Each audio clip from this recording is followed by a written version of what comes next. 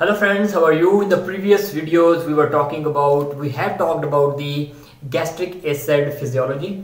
We have talked about the different types of cells present in the gastric pits and their secretion. We have also talked about the exact mechanism of action, how gastric acid is synthesized and released from the parietal cell. We have also talked about the regulation of gastric acid from the parietal cell by different substances like histamine, gastrin, acetylcholine, prostaglandin, somatostatin. We have also talked about the exact cellular mechanism and which types of second messengers are involved in the secretion of acid from the parietal cell. In today's video, we will be talking about the pathophysiology of ulcer, pathophysiology of peptic ulcer disease. So first of all, let me tell you what is peptic ulcer disease. Obviously, the break in the epithelial cells of GIT. In the epithelial cells, when the epithelial cells of GIT are broken down, it will be called as peptic ulcer disease, and it is of mainly two types. Gastric ulcer, if that break is present in the GIT, it will be in the stomach, sorry, it will be called as gastric ulcer, and when that break is present in the duodenum, it will be called as duodenal ulcer. Okay, now let's talk about the symptoms. Obviously, the most common symptoms of gastric ulcer or duodenal ulcer is pain. But the difference between gastric ulcer and duodenal ulcer pain is that gastric ulcer pain, ulcer in stomach, its pain mostly arises right after the meal. So pain right after meal. This is basically symptom of gastric ulcer. Okay, and similarly in case of duodenal ulcer, pain mostly awake at night. In duodenal ulcer, pain mostly occur at night. So in duodenal ulcer, mostly pain occur at night. Other than pain, there are some other common symptoms which include like nausea and vomiting. Weight loss is also a common symptom. Dyspepsia and heartburn are also very common with the peptic ulcer disease. Now let's talk about the causes. There are two very important and very common causes. The first one is Helicobacter pylori. Helicobacter pylori, also called as H.Pylori. It's a basically spiral-shaped gram-positive bacteria that play a very important role in the pathophysiology of gastric ulcer. Similarly, the other very important cause is NSAIDs, non-steroidal anti-inflammatory drugs, like diclofenac, like indomethacin, etc. These are the drugs that are mostly used for the inflammation, but as a side effect they may cause peptic ulcer disease. Okay, in today's video we will be more specifically talking about the pathophysiology of peptic ulcer disease by H. pylori. We will see how H. pylori causes the ulcer. In the next video we will talk about the other reasons which include NSAIDs and some kind of carcinoma or any other condition that can increase the gastric acid. It can also gastric acid secretion. It can also be the reason of peptic ulcer disease. Example is Zollinger-Ellison syndrome. Zollinger-Ellison syndrome. In this case, gastric acid secretion also increases, so it could also be the reason of gastric ulcer. Well, as I have explained, that today we will be talking about the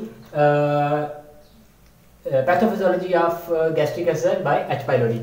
Now, first of all, let's see the structure of this bacteria. This is a gram-positive bacteria. Here you can see some important proteins are present over there. Flagella, it's flagella there that will obviously help in the motility. Blood antigen binding adhesion, BABA protein, sialic acid binding adhesions, SABA proteins, ureases, very important proteins, and two other very important proteins which include CAG-A. So let me write over here, CAG-A, cytotoxin associated gene A, CAG A, and VAC A vacuolating. VAC A is vacuolating cytotoxin A. So these are two very important proteins that will play important role in the pathogenesis of ulcer, and these are basically, these proteins will be mostly used by adhesion or attachment. Now there are basically four steps H.Pylori, four steps in the H.Pylori pathogenesis. The first is survival in the acidic medium.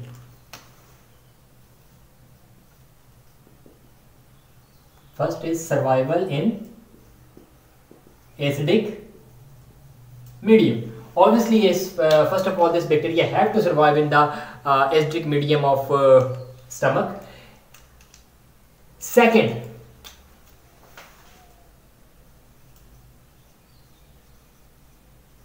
movement toward the epithelial cells, columnar epithelial cells, movement toward the epithelial cells of GIT. Okay, so first of all, let's discuss the survival in acidic medium. Here you can see a very important enzyme is present on the very important enzyme on the outer surface of the bacteria is present, that is called as ureases, and this ureases enzyme is responsible to convert, urea,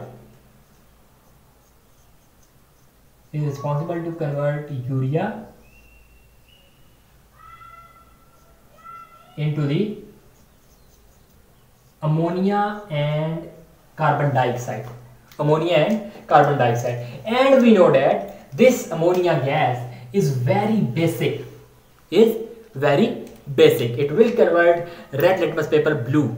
Okay, if you will expose litmus paper to ammonia, that will be converted into blue. So it means this ammonia is very basic gas. So by using this ammonia, these bacteria, they will start neutralizing the nearby acid. Now, so the nearby acid will start getting neutralized. As we know that acid and base, when react, they will form salt and water, and salt is a neutral. So by the reaction of ammonia with the HCl that is present in the stomach, the acid HCl will get neutralized.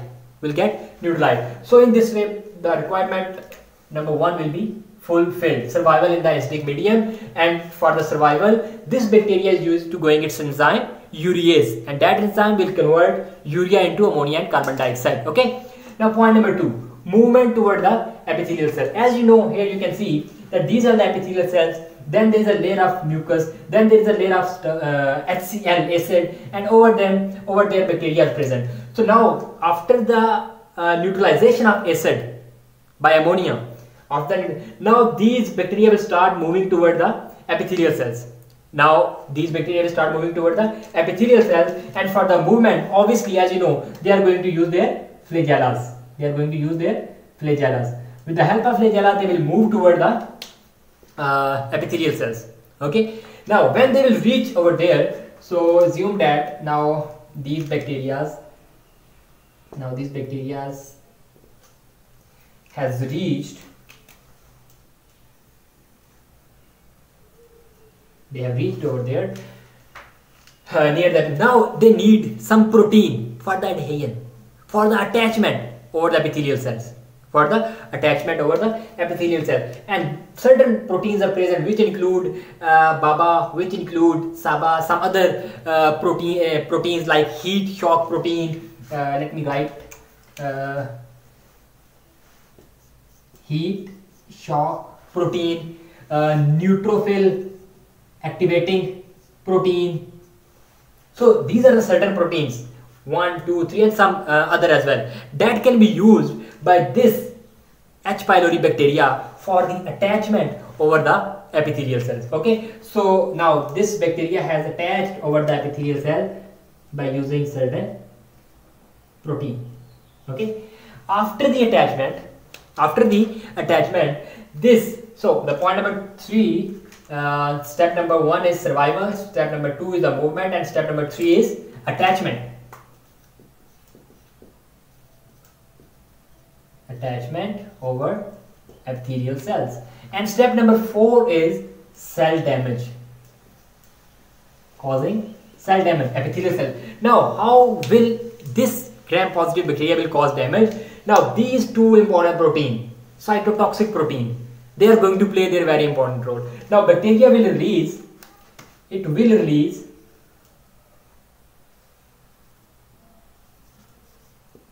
CAG-A, and it will release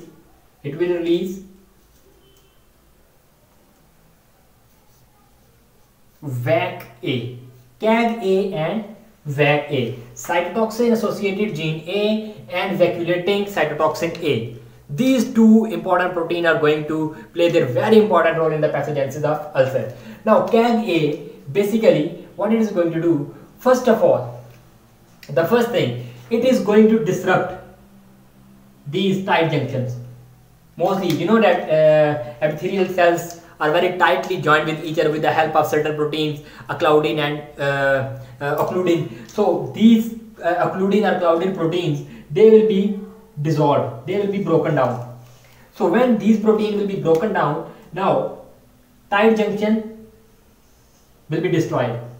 Tight junction of these cells will be destroyed. And in the previous video, I have talked about what I have talked about. Let me explain. I have talked about that, for example, this is the lumen of stomach, and this is the luminal side. This is the luminal side, and these are the basolateral side, and these are the lateral side of the cell.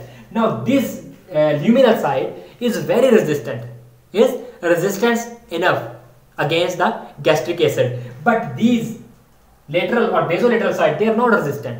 They are very sensitive. They are very sensitive to the gastric acid. Now, when a tight junction will be destroyed, now this acid will start getting enter into the this space, and now when it will act on these lateral side, obviously these sides will start getting damaged. These sides will start getting damaged. Okay, point number 1, tight junction will be destroyed. Tight junction will be destroyed. Point number 1. Point number 2, this CAG-A protein, it will enter into the cell. It will enter into the cell, and it will inhibit all the steps in proliferation and division of cell.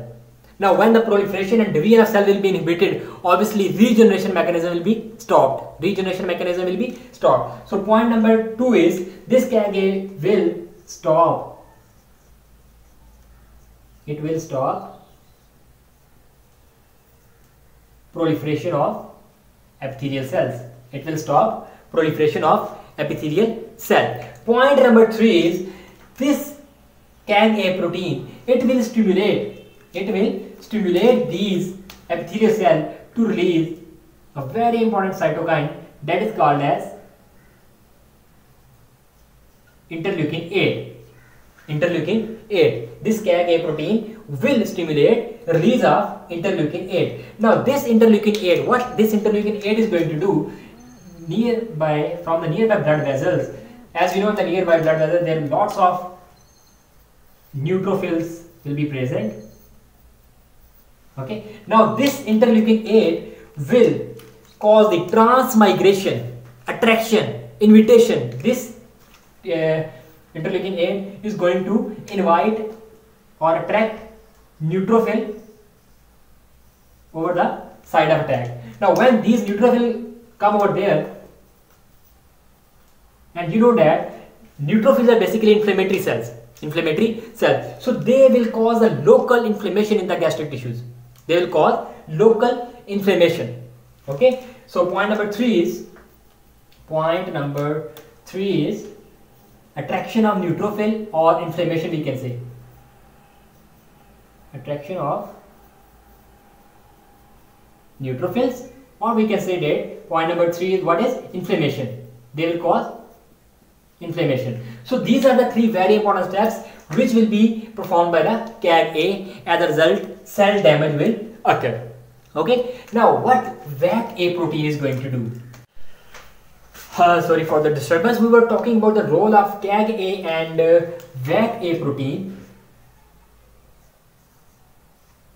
that are released from the Helicobacter pylori bacteria, and they will cause the cell damage. Okay, all the 4 steps has been discussed. Role of CAG protein has been discussed, which include that CAG-A protein, basically it will disrupt the tight junction and will expose the lateral side that are very sensitive to the gastric acid. Similarly, they will stop cell proliferation, so regeneration of gastric cells will not take place. Furthermore, inflammation will be caused by attraction or transmigration of neutrophil with the help of interleukin A that will be released from the epithelial cells. Okay, and this release will be induced by the CAG-A protein. So now let's talk about the VAC-A protein. VAC-A, vacuolating cytotoxin A protein. This protein, first of all, it will induce apoptosis, programmed cell death. Okay, so obviously it will lead to the cell damage or cell death. Apoptosis, this apoptosis will be done by suppressing the anti-apoptotic genes, BCL2 like. Okay, so it will be done by the suppressing anti-apoptotic genes. So when the anti-apoptotic genes will be suppressed, obviously apoptosis in the cell will take place. Okay, you know that normally in healthy cells both anti-apoptotic and apoptotic mechanism are in balanced state. So when anti-apoptotic genes will be suppressed, so obviously apoptotic mechanism will dominate and it will lead toward the cell death or apoptosis. So the second thing, VAC-A protein, it can increase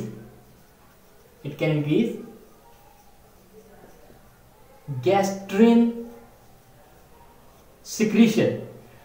Gastrin is released from the G cells, and I have explained in the previous video that this gastrin can induce gastric acid secretion from the parietal cell by direct and indirect pathways. So when obviously this VAC is increasing the gastrin secretion from the G cell, obviously it will lead toward the high acid secretion from the parietal cell as well. Okay, this mechanism has been discussed in the previous videos. You can visit my those videos as well. Well, the third mechanism is this VAC-A protein can create channels, can create small pores or channels in the epithelial cells. And when these channels will be created, obviously cell permeability will be disturbed. And when the cell permeability is disturbed, you know that without after losing cell permeability, it's not possible for cell to survive. So this is the role of VAC-A and CAG-A protein, by which they cause the ulcer in stomach as well as duodenum. Well, it was all about the pathophysiology of ulcer with respect to H. pylori. In the next video, we will talk about the pathophysiology of ulcer with respect to non-steroidal anti-inflammatory drug. I hope you like my video. Please don't forget to subscribe and press the bell icon. Subscribe my channel and press the bell icon, and don't forget to like and share this video as well. Thank you so much.